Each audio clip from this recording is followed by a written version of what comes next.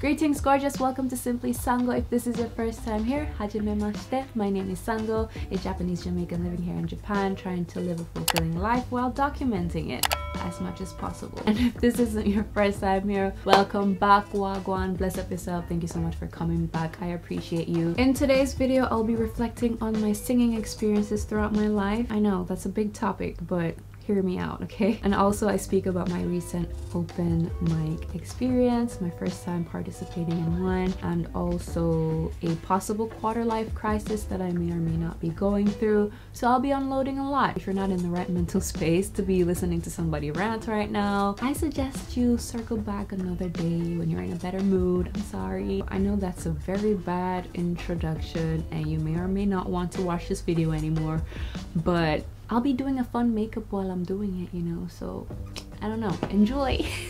The clouds are on a roll today. We're just gonna roll with it. We're gonna roll with the clouds, okay? Because the clouds just going in and out and the lighting is just kind of annoying, but I can't really control it. Like so many things I can't control in my life right now. If you follow me over on my Instagram, you might have seen that I had my first ever open mic experience and it was amazing. So I thought I'd hop on here and talk to you guys about that, including a couple of things that's been going on in my noggin.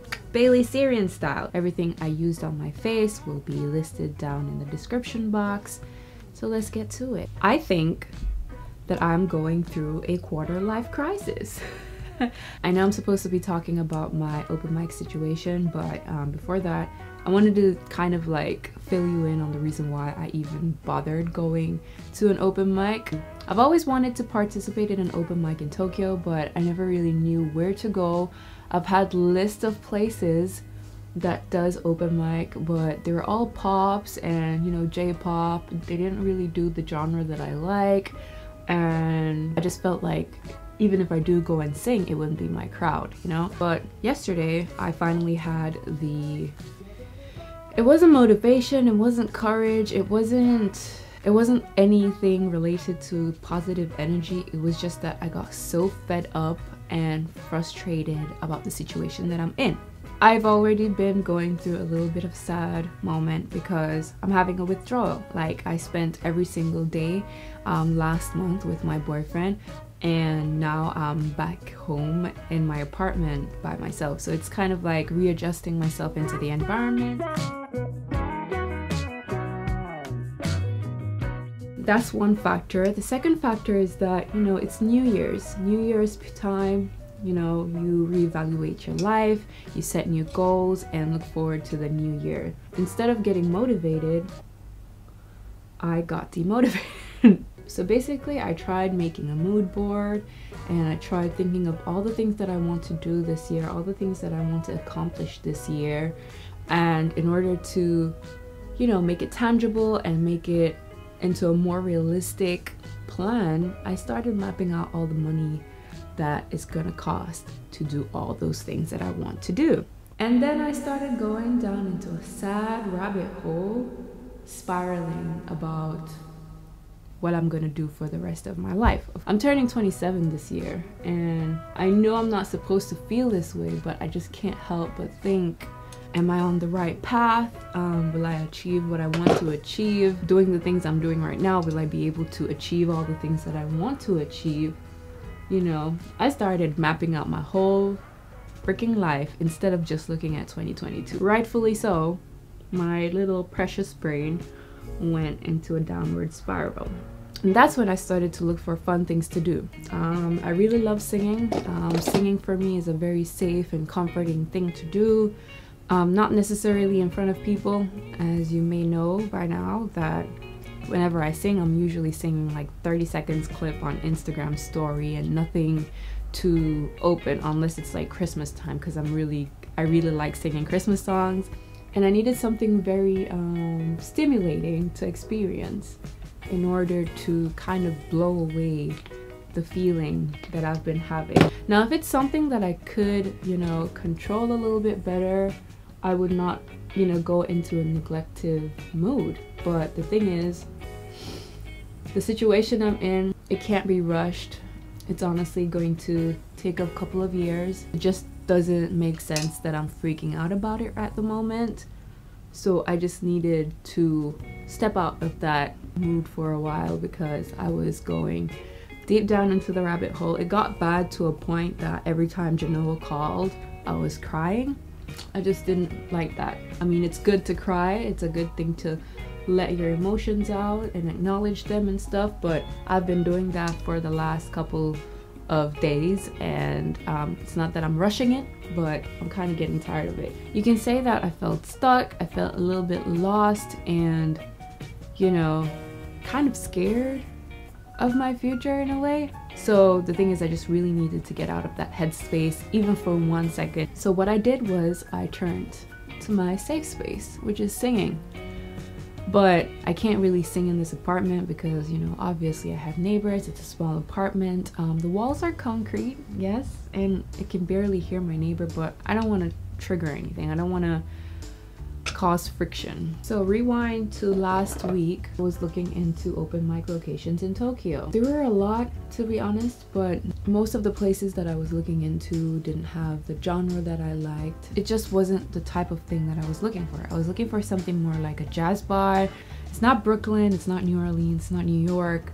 So I kind of gave up on looking for the type of open mic spots that I wanted to perform at. Found this one location. Keywords were blues, souls, R&B, jazz, and that kind of thing. I'm like, oh my god, the genre is spot on, but I didn't know what the atmosphere was like. I went to their website, and their website was kind of like, you know, I had that location in my mind because it's very close to where I am, and they do open mics once a month. Unfortunately, they hadn't done their open mic for January as yet. So I decided that I'll go to the open mic to look. I went there. It was a very nice atmosphere. They were already playing music. Somebody was already singing. But yeah, very nice vibes, very nice atmosphere. I walked in. It was about 10 to 15 people there. I was kind of a little younger than their usual age group that's at the location. Like many bar and many live houses in Tokyo or Japan in general, you have to like order a drink. So I put my coat down, ordered a glass of wine, sat down and watched everyone perform. At the beginning, the owner of the store was like, put your name here. And I was like, oh no, I'm not performing. But they're like, yeah, just put your name there just in case, and write that you're just watching. So that's what I did. Put my name down. I sat down and watched everyone perform.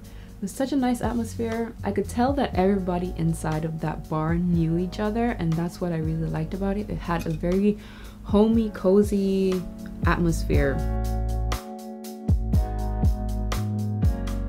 Nothing felt forced, which I really loved. So I'm there watching everybody perform. It was around 8 p.m. that the host announced on the mic that the last order for drinks is 8 p.m. There's this very sweet guy, he's in his 60s, and he was like, oh my god, I have to order my cola, and everybody's like just playing with him. Was like, cola isn't alcohol, you don't have to, like, there's no time limit for that. But everybody else who drinks went and ordered their beer, their whiskey. And while I was ordering my second glass of wine, somebody tapped me on my shoulder, and I was like, oh boy, here we go. I was freaking out inside. Very introverted in social settings like this.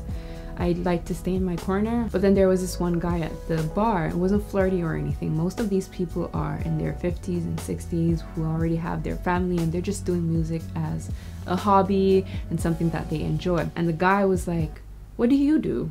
It was so weird because there wasn't any tatemae. There was none of that. And I think he asked that thinking I play an instrument, but unfortunately I don't play any instrument at all. I told him I have instrumentals for these 2 songs, and they were like, what are you doing? Come on, let's sing. And I was like, okay. I mean, I was already a glass of wine in, so that shyness had already kind of peeled a couple of layers off. And then they were like, okay, you're gonna sing today. Give me the instrumentals that you have and let's get you ready. It was very welcoming. I feel like the most encouraging part of it was knowing that everybody there was interested in the genre, and or interested in a similar genre that I liked and that I'm very comfortable, or that I feel at home listening to and singing. And I feel like that I've never felt that anywhere. It's not that I have a long musical history, but my dad's a musician. He's a drummer, he's a singer, he DJs.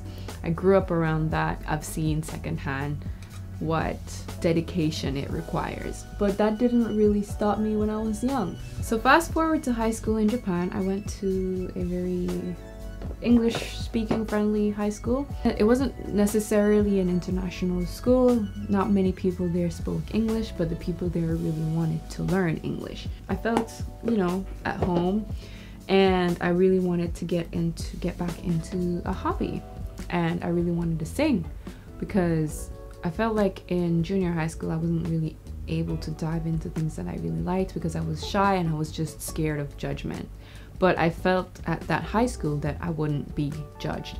So I joined the Keion Gakubu. It's like a band club where there are multiple music bands.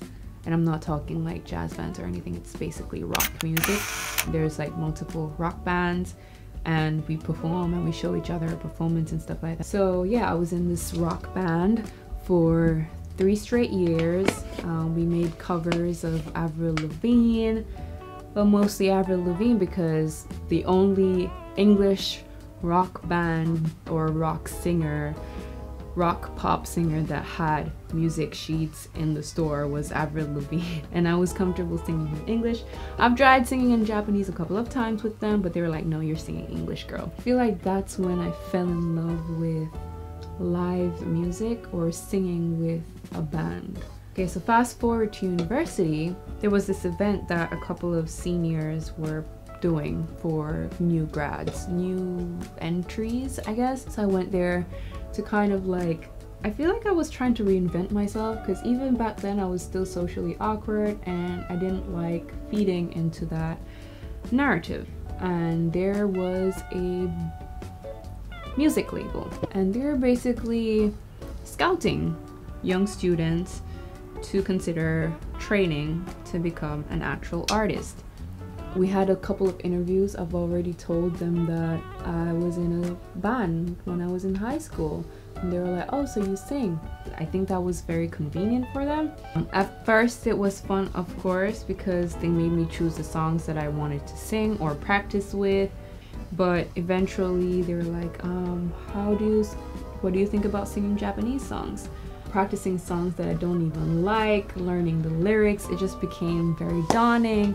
I wasn't even in my 20s yet. I was like 18, 19. I didn't know what I wanted to do. Yes, at that time I was working part-time, but obviously because we're all putting our coins together to pay for my university, it became very daunting to ask my parents for money to go to the vocal training that I'm kind of like half-assing at the point. The label started to notice that I'm getting demotivated, and they decided not to renew the contract. Obviously now as a grown-up, I'm like, yeah, serve you right. Don't waste these people's time. But going through all that experience, I went through this period of time where I was like, I don't want to sing for work anymore. I don't want to sing.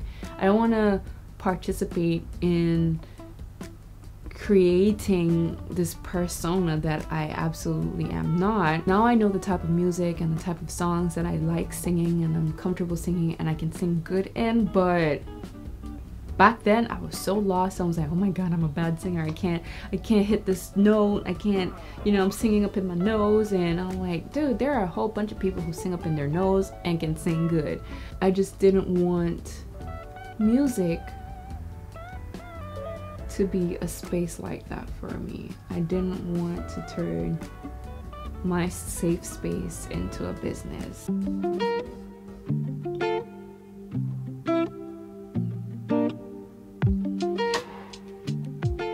I'm kind of having trouble wrapping this video up, but I guess what I wanted to say is that don't do things just because people are pressuring you to do it. And 2, don't rush your life, I guess. Have the patience and we'll make it out eventually. This is a very famous saying by Thich Nhat Hanh, who recently passed away, which was very devastating and sad. But a very famous quote from him was, the suffer in you is big, but don't wait until that suffer is gone before you're able to feel happiness.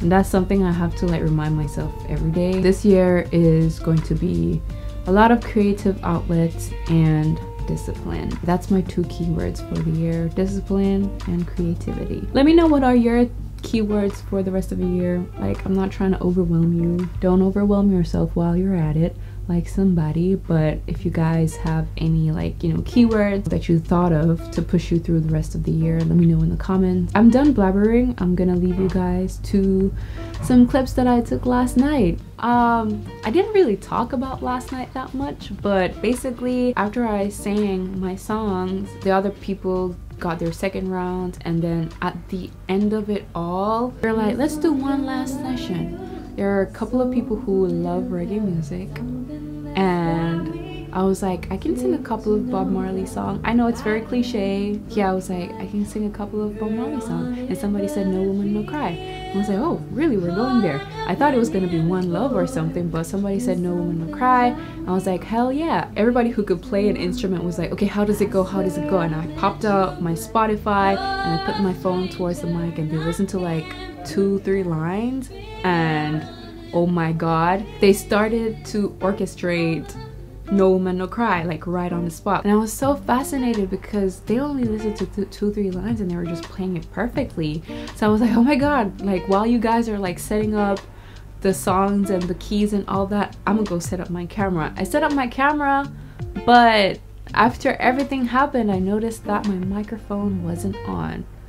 It was sad, but the moment was so fun. I'm so glad that I captured it, at least visually. And yeah, I had so much fun. All right, thank you so much for watching. I'll see you in the next video. Sango out. Oh wait, enjoy the clips, okay? I don't think I'll post the full thing. If I don't post the full thing, I'm sorry, it's probably copyrighted. It is what it is. I'll see you in the next video, guys. Bye.